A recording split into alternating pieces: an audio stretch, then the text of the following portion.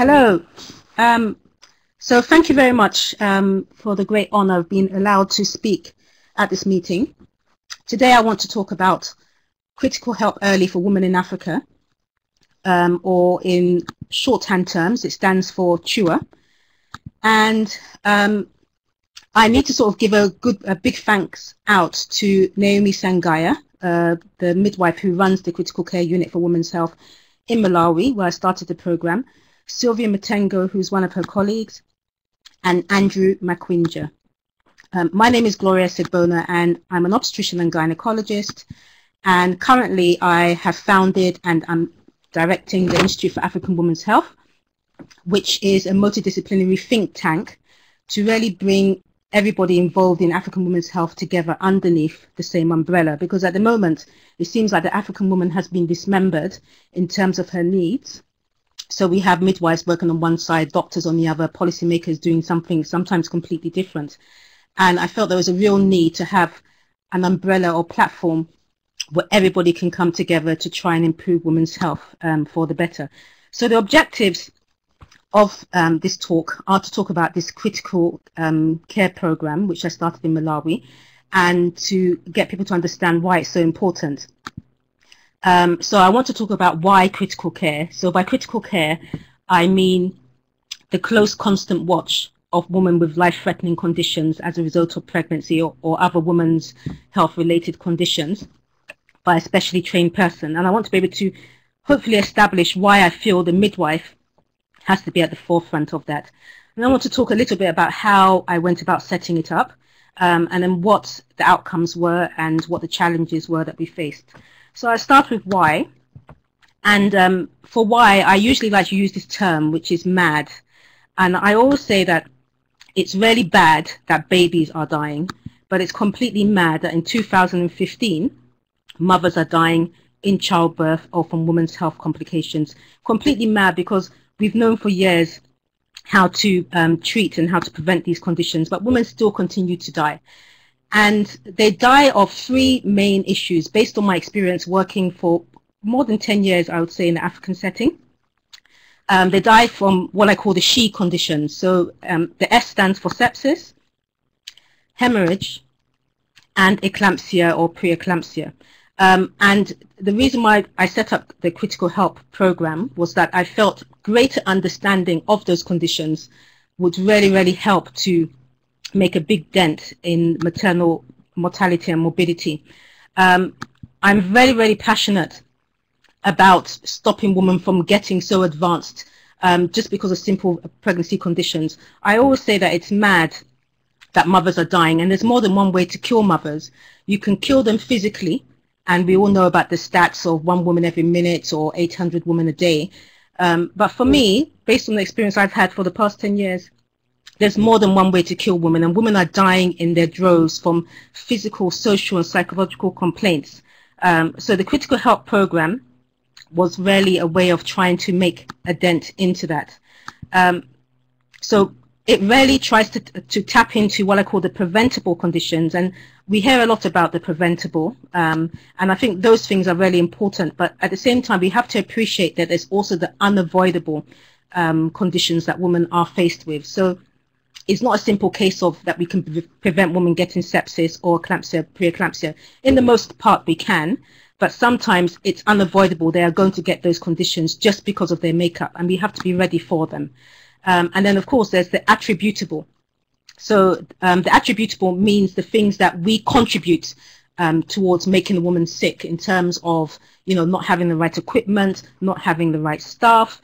From my experience working in Africa, we have a huge number of women, for instance, that have eclampsia, preeclampsia, and it almost seems as if the African woman is more sicker than women anywhere else in the world. But it's not that. If we start looking back at their history, we actually find that we're not picking up their blood pressures early. So they're going through the whole of the antenatal period, not having the blood pressures picked up until the very last minute, and then they come to us very sick. And if we don't have that critical care approach for them, they are going to die. So we are trying to sort of work within these three main areas. And I feel that the midwife is really, really important to working in the critical care field. just because we know that mortality goes up when you do not have enough health workers. So the WHO says that health workers should, there should be a ratio of 230 as a bare minimum per 100,000 of the population. And this will enable you to give at least basic care. But we know that in most African settings, you're lucky if you have 2 doctors, and then maybe 37 or 40 midwives per 100,000. So we are way off the mark, and it should not be any surprise that we are having the really, really bad numbers that we're getting, especially in the rural communities. So we have to be really innovative in how we're going to tackle maternal mortality and morbidity. And I feel, from my experience, especially having trained midwives from close to 10 years now in different African settings, Nigeria, Ghana, Kenya, Malawi, the midwife really is key to that. I mean, the Malawian midwives are extremely, extremely highly intelligent people. And you know, as midwives, they do this kind of constant watch of the patient anyway in labor. So it's in their psyche. They have the empathy to do it. So I felt in terms of the numbers, even though they're very low in Africa per 100,000 of the population, in terms of numbers and also in terms of their inherent skills to deliver this intensive care, the midwife is the ideal person. And I call her the mad wife.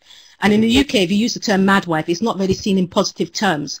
But for me in Africa, the experience I have, I think madwife should be seen as a more affectionate term. You know, we need more madwives in Africa, madwives who are really upset and angry that mothers are dying and really want to do something about it. And I feel that if we have more madwives or midwives, it will help them with CPD. It will help to improve the environment in which they work, which is extremely poor. And of course, will help with motivation and retention. So how did I go about setting up this critical care unit in this hospital in Malawi? Well, it was done in 4 days, and even now I still can't believe that it actually happened within that 4-day period.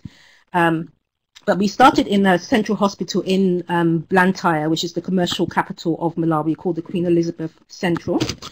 And this hospital has sometimes as much as 15,000 deliveries a year. And for those 15,000 deliveries, they're lucky to have 35 midwives in total caring for those women. So the midwives are really working flat out.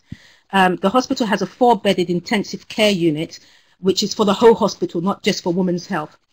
And often we cannot get our patients in there.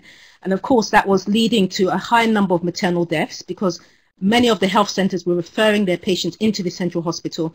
And of course, they were arriving in really poor condition. We couldn't get them into ICU. There was no specific area to look after them in the hospital.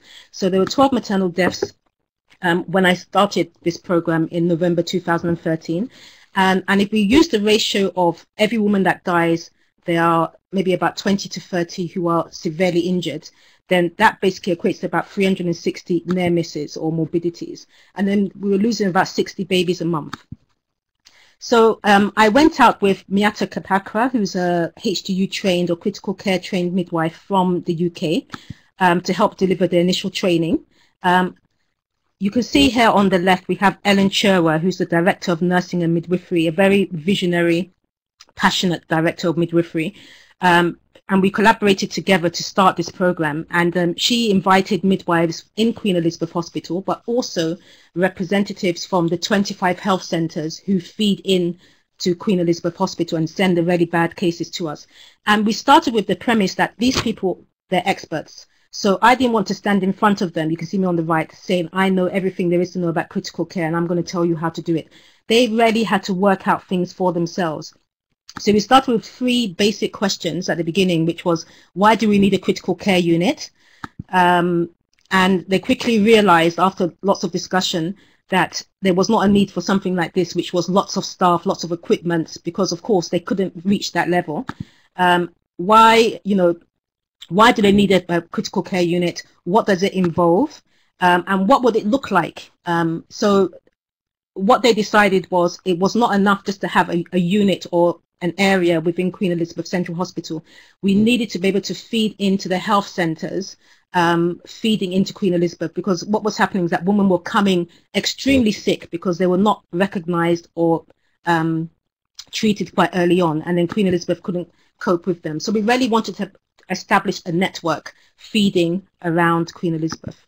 So the philosophy that we started with was the midwife decides if you live or die, and that's such a profound statement. The midwife decides if you live or die. And we went forward with that because, you know, the midwife quickly understood that she stood between the woman dying or staying alive. You know, if she didn't take those initial actions, she's with the mother, she's by her bedside all the time. She doesn't take those actions to recognize and then intervene and refer, then that woman is going to die. So the midwife immediately took ownership of this critical health program. And another principles that we tried to instill in them was what we call the art of critical help. So, you know, what we were trying to do is not just sit down in a unit and wait for the woman to come to us really, really sick. We wanted them to understand that, you know, we do not want to push babies and mothers to their physiological limits. So the art of helping these women was to stop them getting pushed so far that the limited resources that we had at Queen Elizabeth, for instance, was not enough to sort of meet their needs. So it was really about anticipation or prevention. And this is the reason why the health center midwife was so important. Anticipate, prevent these horrible conditions. But then if a woman is becoming sick, recognize early so we can bring the woman back from extremis quite early on. And then timely intervention. And that basically just stands for ART. So we gave a quick pre-test just to see where they were in terms of their knowledge, you know, not just advanced critical care knowledge, but even just basic things such as observations, what's the normal blood pressure, why is the respiratory rate so important as the first indicator the woman is sick. And that pre-test actually was extremely low. It was 3%. Even when it came to things such as, you know, what's the normal blood pressure, we were getting values such as 210 over 170 is normal. So that helped us to establish where people were in terms of their knowledge. This is an example of one of the questions that we gave them. And then we just went straight into physiology and pathology. And as I said, we focused on the SHE conditions, so sepsis, hemorrhage, and eclampsia, preeclampsia, because we felt these were the main reasons why women are dying. If you go to any African hospital, you know, if anyone brought me their stats and asked me to look at why women are dying, these are the 3 main reasons. I know we've got other issues such as obstructed labor, unsafe abortion, but they all fall under these 3 main conditions. We really wanted to concentrate on this because we felt if they understood how to manage these conditions, they could manage more or less anything that came their way from a critical point of view. We wanted to move away from doing something really complex like this because midwives, even though they're highly, highly intelligent, even as a doctor, you get flawed trying to learn all of this information within 4 days. So we needed to sort of come up with a simpler framework that they could start to build their knowledge on. So we introduced things such as this within the book that I've written, such as, you know, when a woman comes with altered level of consciousness or temperature is high or low, or she has high breathing or fast breathing or slow breathing, low blood pressure, high blood pressure, pain, bleeding. We introduced a book full of algorithms so that as soon as a woman came their way and they picked up an observation was wrong or worrying, they could actually go to the book or to the guidelines and immediately start step by step to manage the woman. We also simplified all of the observations just down to these 3 observations. So pulse, respiratory rate and temperature, which I felt was really important. BP, of course, we covered, and we covered urine output, but we focused a lot on these 3 observations because one of the issues we were having in Malawi was lack of equipment. So I told you before about women coming with eclampsia, preeclampsia, and it's because their BPs are not getting down because there are no batteries, BP machines are not working. We all know from a physiological point of view that the BP is one of the last things to go off anyway, and these observations here actually give you a lot of information quite early on, and you don't even need equipment to do these observations. You don't have to be clinically trained to do these observations. So we focus on these 3 observations and of course focus on the other things as well, such as the urine output. So we use novel things such as, you know, knowing whether a woman was dehydrated or was passing urine okay by equating it, for instance, to soft drink. So Coca-Cola means that, yes, this woman is really dehydrated. It goes sometimes along with eclampsia, preeclampsia. Sprite usually means that she's well hydrated. So we use really innovative techniques to really get them thinking. And then one of the big innovations we had was thinking about the management. So when we're thinking about managing preeclampsia or sepsis, sometimes the algorithms can be quite complex for people to get their head around. So we really wanted to make it quite simple. So what I said to them is you only have to think of 3 things when it comes to the management. just like you have to just think of 3 observations, you only have to think about 3 interventions that will help the woman. It's either that she needs O2, she needs something to be done fluid-wise, and she needs drugs. And if you've got these 3 things in your head, it's very easy to use this as a framework to start putting things onto for those conditions. So this was an example of what we came up with. So those of you that are familiar with this basic resus will be familiar with the left-hand side, which is the A, B, C, D, E, and how when someone comes critically unwell, you have to go through that algorithm. So we stuck with that. But on top of that, we had the anticipation part of it, and then we had the recognition. So the recognition had all of the observations underneath, and then timely intervention was oxygen, fluids, and the drugs. So if you go to the next slide, I will just give you an example of what I mean by giving somebody oxygen. So it doesn't physically mean you have to give oxygen, because of course, in the health centers, in the villages, there is no oxygen. But there are other things that can be done to ensure that a woman has good oxygen delivery. So if she's pregnant, we know that we have to tilt the mother 15 to 30 degrees. That will help to give her oxygen, or you open the airway if she's obstructed. From a fluid point of view, we were talking about IV fluids or giving blood, or whether the patient was bleeding or not. So you want to think about maybe giving her fluids if she's very dehydrated or she's septic, stopping fluids or restricting fluids, for instance, in the preeclamptic or eclamptic, and taking fluids by way of bloods to ensure that you know what you're dealing with and where you're going. And then for drugs, it was, do you have to give drugs? Do you have to stop drugs? So just having this framework, I mean, it seems very, very simple, but having this framework really helped people to start understanding how they could start managing the SHE conditions. And then it was from there very interactive. So they had the framework, they understood that they were the experts, they understood that they decide if the woman is going to die or live. And then we just started giving them scenarios really, and step by step on that first day, they started working out using that framework how to manage quite complex real life conditions that we'd picked up on the ward. And then we taught them about resus. So it was very interactive and hands-on. Now, another big part of what we had to do on that first day, and this continued throughout the 3 to 4 days, was we had to teach them about communication by way of documentation. Because one of the big things I found training in Africa, the documentation or the paperwork is not fit for purpose. So without that paperwork, it's very difficult to communicate. And of course, to see that trend of when the patient's becoming unwell or getting better. So they had to get their head around being better with their communication and their documentation. And once again, because we really wanted them to take ownership, I didn't go to them with, this is the documentation you are going to use. Instead, what we did was we downloaded lots of examples from around the UK. And we then also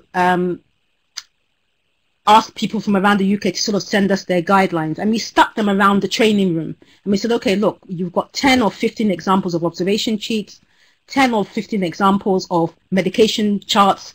We want you to have a look at it, look at what you like and what you don't like, and design something which is fit for your own context. So they spent time doing that. And it was really enjoyable seeing them sort of looking at, in their groups, looking at each of the observation charts and the medication charts and working out how they could design their own for their purpose. And I think this was really important. And I think it's the reason why since November 2013, this unit continues to thrive, even with just 4 full-time midwives, continues to thrive because they designed everything themselves, bottom up. So for instance, they designed the early warning score, which is used quite a lot in the West, but in Africa, still really needs to take off. They designed something like this themselves from scratch, worked out what the normal observations were and what the abnormal variants were.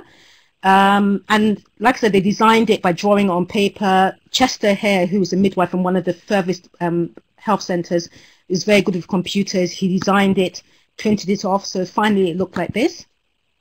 Weze Mgungwe, who you can see here from Bangwe Health Center, who's now head of the Safe Motherhood Program, was on her knees designing an observation chart which would help or aid communication between the health center and Queen Elizabeth Central Hospital. So this is what the first edition of their observation chart looked like. We're now currently on version 4. They continue to improve it time and time again. And then one of the biggest challenges that we had to overcome really was the place, because we knew in the hospital, 15,000 deliveries, there were sick mothers everywhere, from the labour ward to the postnatal ward to the gynae ward. There were women just languishing in beds, not because the staff didn't care, but when you only have one midwife looking after 100 patients, it's very easy to overlook what's going on with the mother. So there really was a need to really have this central place. I was very lucky when I arrived that companies such as Rotary and Old Mutual had actually rehabilitated and redesigned a space next to the labour ward for a critical care unit, but it had been sitting empty for some time. And that was because they felt that there was a lot needed to open up that unit, and it couldn't be opened, let's say, in the next few months or so.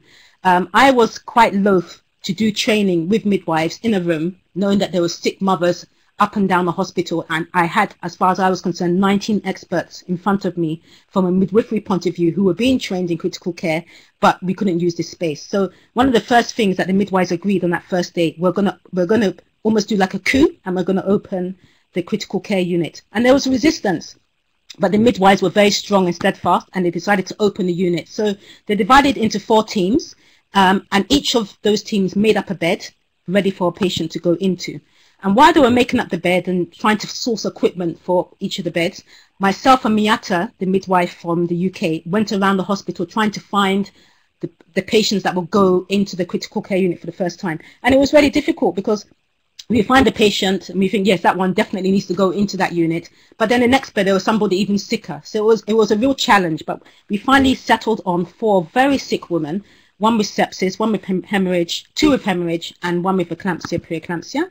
And we started putting them in the beds. So we then said to the teams by their beds, you've made up your beds now, you've got your equipment. Half of your team needs to go and collect your patient that we've identified and bring them to the bed, and the other half needs to stay by the bed and get ready to admit the patient.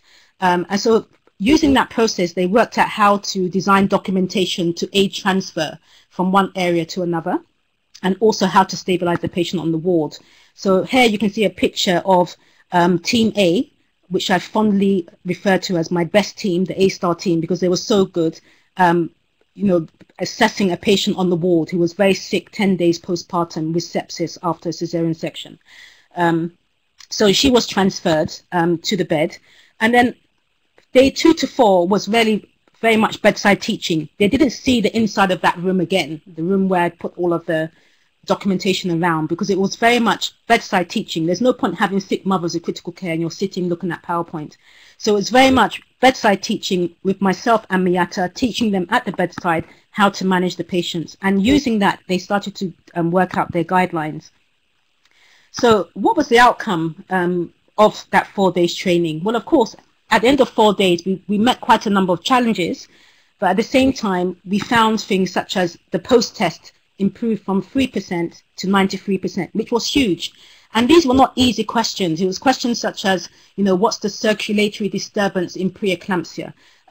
So they were quite advanced questions for midwives who were not used to thinking from that point of view. But the test actually really skyrocketed from 3 to 93%, and a number actually got 100% on the test.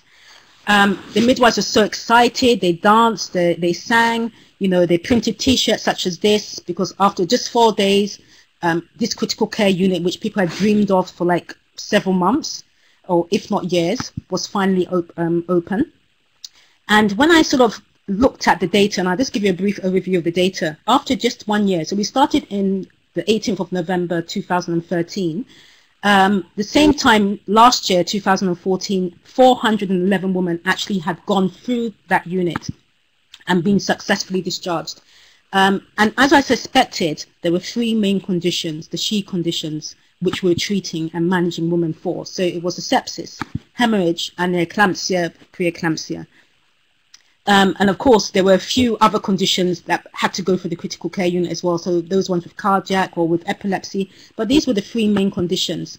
And I can say, as a result of that critical care unit, the mortality rate actually dropped by half, at least. So whereas we were maybe losing between 12 mothers, sometimes higher than that per month, from these referrals coming in from the health centres, and of course, we're having a lot of near misses where women were extremely sick, but they were not dying.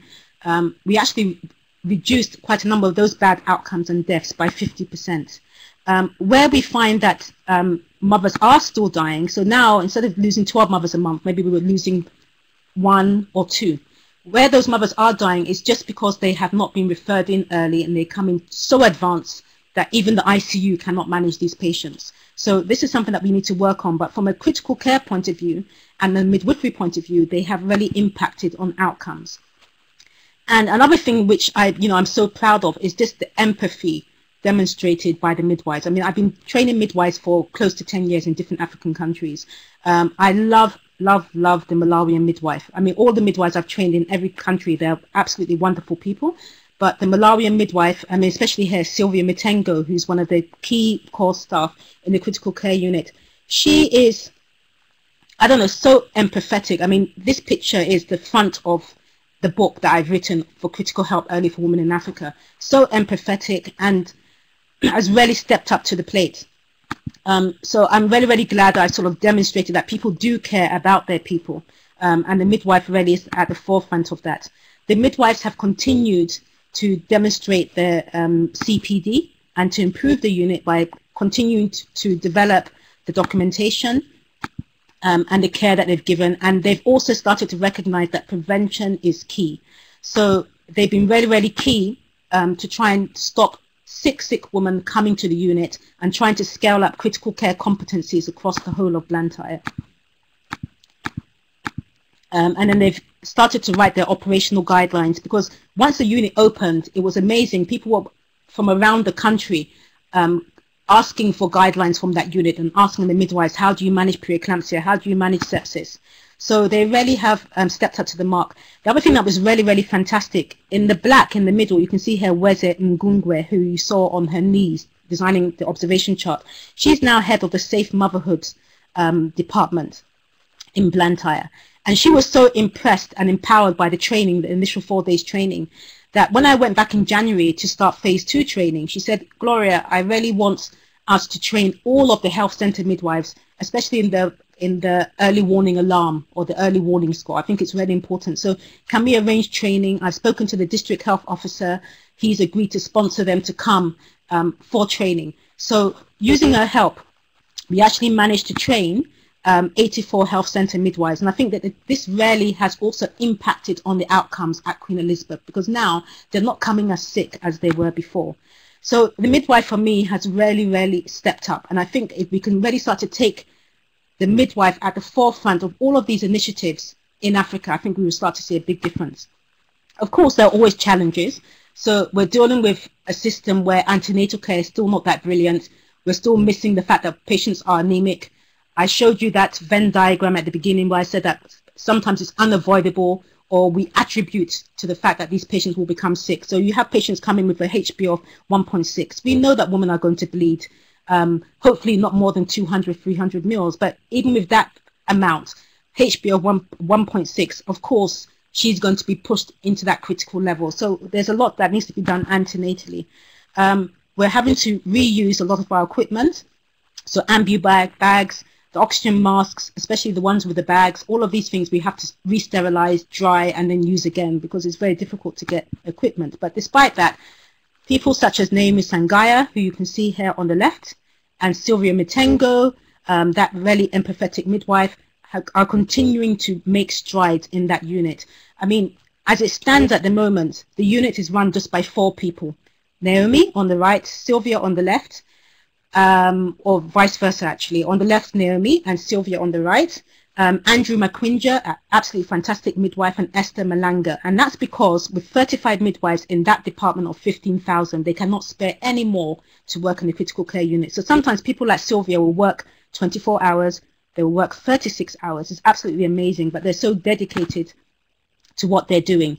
And they don't really ask for anything for themselves, other than just really basic things like, Gloria, next time you come from the UK, can you bring us scrub suits, because we don't have scrub suits. So you can see them here wearing scrub suits embroidered with their name and how proud they are to have simple things like that and to be recognized. So now they've been elevated to quite a high level.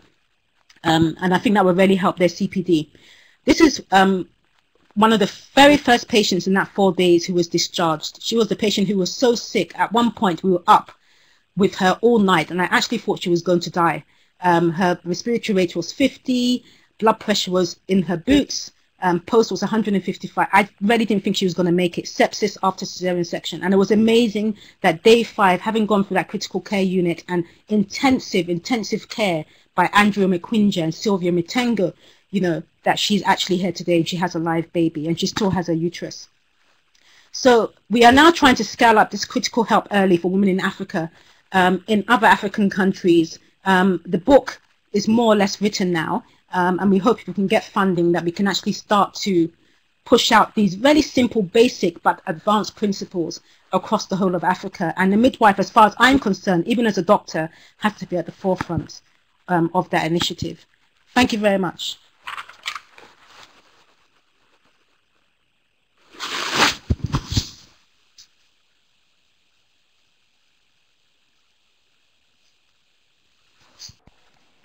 So let's have some questions for Gloria.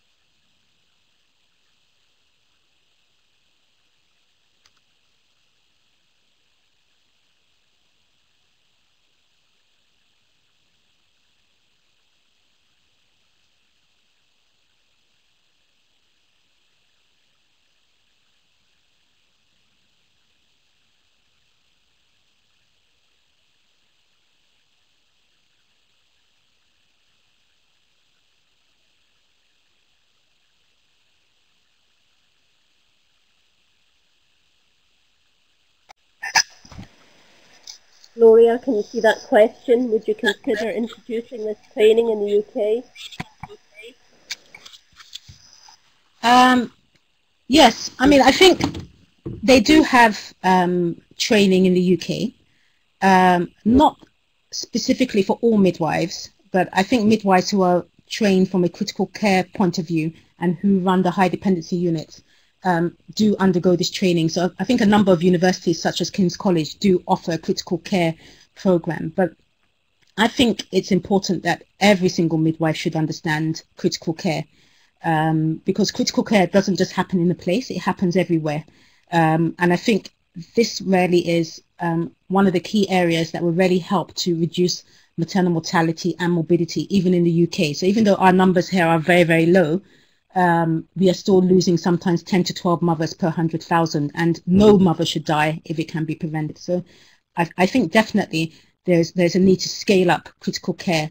And even if they don't go to a formal qualification such as at King's College, I think a program like this would really help them.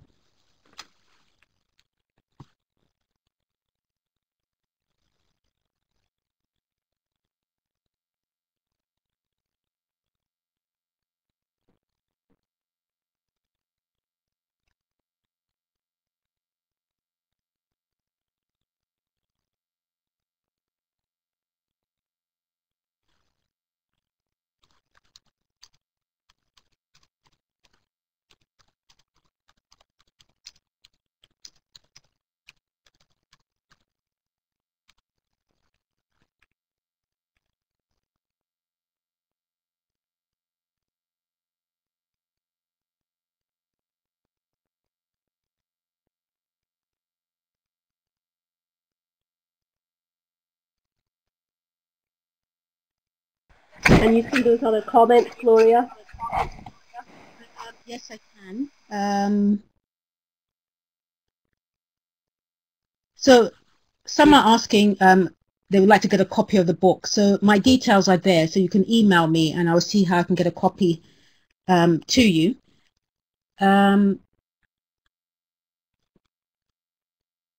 And then there's a comment here about the lack of interest in the respiratory rate. I think even in the UK, the respiratory rate really has been overlooked as the first marker that a woman is beginning to go off. And I think it was only when the confidential inquiries highlighted it, I think a few years ago, that people have now started to go back to that. But I think the respiratory rate is so important. And like I said, with the other observations such as temperature and pulse, you don't need specialized equipment. You don't even need to have specialized training. Anybody can do it. So I think it's such a shame, given that it's the first marker that the woman is beginning to go off, and there's sometimes that time to intervene, that we don't pay more attention to it. So I'm very hot on that when I do my critical care training, that the respiratory rate has to be seen as that gold standard or the benchmark for what's happening with the mother. And then in terms of whether the training can be delivered in other languages, I mean, my first language is English, but you know, I'm mindful of the fact, for instance, in Africa, that we have Francophone Africa, and I've had people approach me, for instance, from Niger and Senegal, interested in the program, but their main concern is that it needs to be in French. So I am looking into interpreting the training materials into French and Creole, and I'm also looking into, I mean, it's only one of me, it's a lot of work to do the training, even though it can be delivered very quickly within 3 days. But I'm looking into establishing trainers on the ground. So for instance, I've got like a cohort of midwives now in Malawi who are more than capable of taking this program forward by themselves. And then in terms of whether the package has been developed, so a trainer can access it, as director of the Institute for African Women's Health, I'm looking to develop quite a lot of online materials and downloadable materials that people can sort of access, because I think education should be open source and it should be free. I don't think we should, when it comes to women's health, we should be putting a barrier in terms of money between knowledge and getting help for the woman. So I'm looking to sort of get a lot of these materials online for free. But if you email me, I can add you to the mailing list, and once that's available, I can get that to you.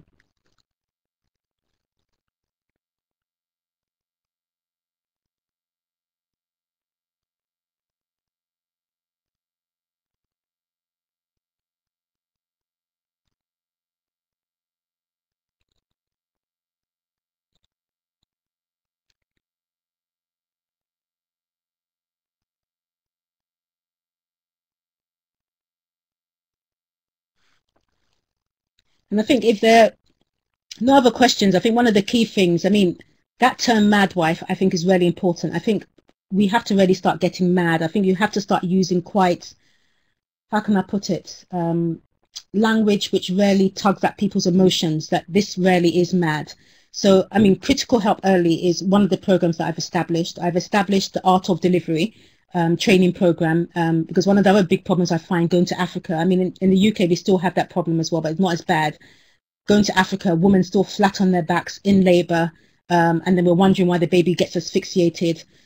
We wonder why we have bad conditions, why the mother ends up with a cesarean section, even at full dilatation. So Art of Delivery is one program. And then recently I've just come back from Malawi again, where I've started a training program in ultrasound for the midwives. And I've been, I won't say accused by the doctors, but you know, there's a lack of understanding. Why as a doctor am I focusing so much on the midwife? Well, in terms of numbers, it makes a lot more sense. And then secondly, I just find that the midwives rarely do get it. And I think we need to have more midwives or more specialist midwives that have these high level skills, because like I said, they will stop the woman getting so sick. We do not need birth, for instance, to become a disease where we allow the woman to get so sick and then we now develop big institutions around how to deal with it. That is absolutely and completely wrong. So for instance, we've got fistula surgery now, which is now becoming a speciality in its own right. Fistula, which is so preventable. We are now allowing the woman to get to that point where they have these horrible holes within their anatomy, and then we're now saying, yes, we now have fistula specialists. That's wrong.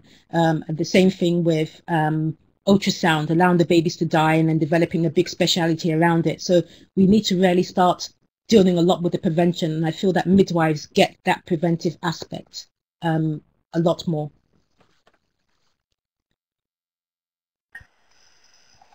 Can you answer the question about the changing wife's attitudes?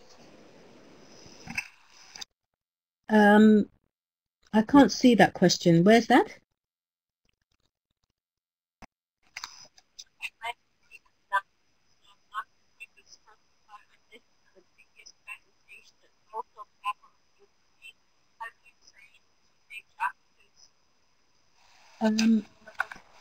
I think training to change attitudes, really, it has to come from the grassroots. People often say that we don't want top-down approaches, and that's true. They feel it should be bottom-up. For me, my understanding is that it should be bottom-up until it meets the top halfway in the middle. And so that really means that you have to, I don't know, really tap into the hearts and minds of those people at the grassroots, those people at the front line. Tap into their understanding and, you know, what's in it for them and why is it so important. Empower them that their voice will be heard and that their solutions actually make sense. And then I think you actually find that the attitude changes. So in this particular hospital, I have done so much work, not just from a critical care point of view, but on the labour ward where we were getting so many bad outcomes. And then recently ultrasound training, gynae ward, postnatal ward. And a lot of it has come about by really inviting the midwives as experts, as an example, and telling them that, look, do you think there is a problem? What problem do you think there is? And how do you think we can go about tackling things, and giving them a voice for the first time? So we've done quality improvement workshops with the midwives where they have designed solutions. So, I mean, this particular unit really has started to change in just a few weeks because the midwives have now felt empowered to actually start changing things. And I think that's the only way to go, really. I don't think you can foist things on people and then expect their attitude to change. They have to understand what the issues are, and they have to understand that it's within their power to change it and why it should be within their power to change it. And then I think you will find that the attitude and the empathy naturally comes from there. So in that critical care unit, for instance, the midwives have really taken ownership of that unit. It's the cleanest place, not just in that department, but in the whole hospital. I mean, when you walk into the critical care unit, you think you're in a completely different world. And these midwives see it as their area. These are their patients. It's part of their job to ensure that the mothers come in and go out in one piece. And they're not mechanical in what they do either. There's so much empathy. There's the caring and the feeding and the washing and the cleaning. And I think, like I said, a lot of that has come from them feeling that they have designed that whole program by themselves. And I think this is the way forward for training. I think not just in Africa, but anywhere else in the world. It really has to be learner-centered, and they have to drive the training, because then whatever outcomes come about will be sustainable.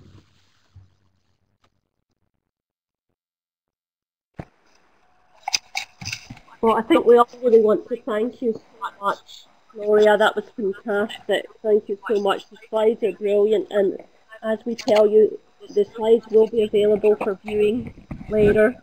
So thank you again. Fantastic presentation. Thank you very much. I'm now going to turn off record.